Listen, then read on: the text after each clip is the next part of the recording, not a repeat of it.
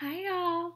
I'm going to share some key tips that you're going to need to know for success in middle school. The first one is to sleep well. Teens and young adults should be getting 8 to 10 hours per night because enough sleep is critical for your body and brain to function well.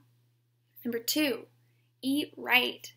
Healthy and balanced meals give your body and mind energy to work well throughout the day. Take extra time and effort to make sure you're not only eating enough, but eating a mix of everything you need. Fruits, veggies, dairy, whole grains.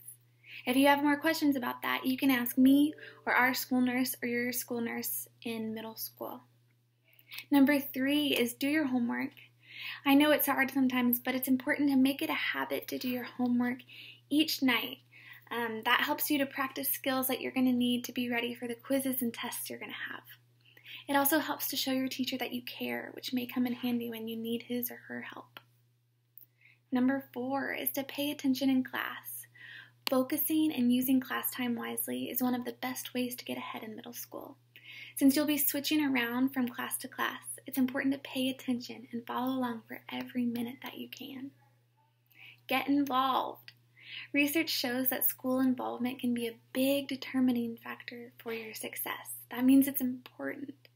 Kids who are involved with after-school activities, sports, and clubs are more likely to do well inside of school and outside of school. These kinds of activities could be sports, they could be academic clubs, they could be leadership clubs like student council. There's going to be a lot of clubs out there, so keep an eye out for them. Number 6 is to think positive.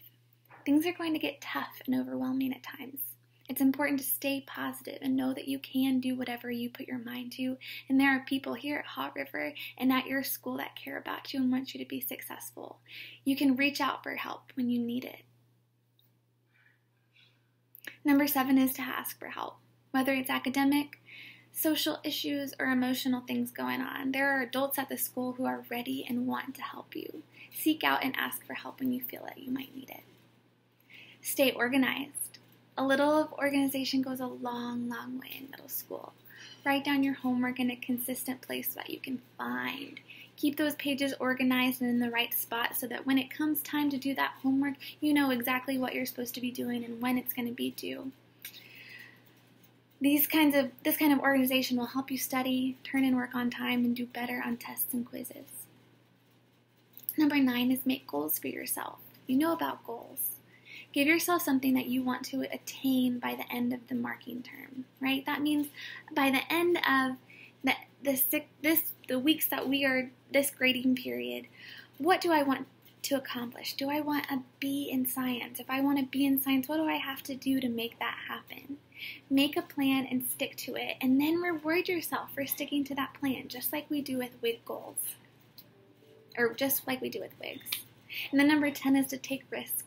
I've seen you do some hard things at Haw River, and so I know that you can do hard things in middle school too. Middle school is the time when you start to grow up and figure out who you are in the world.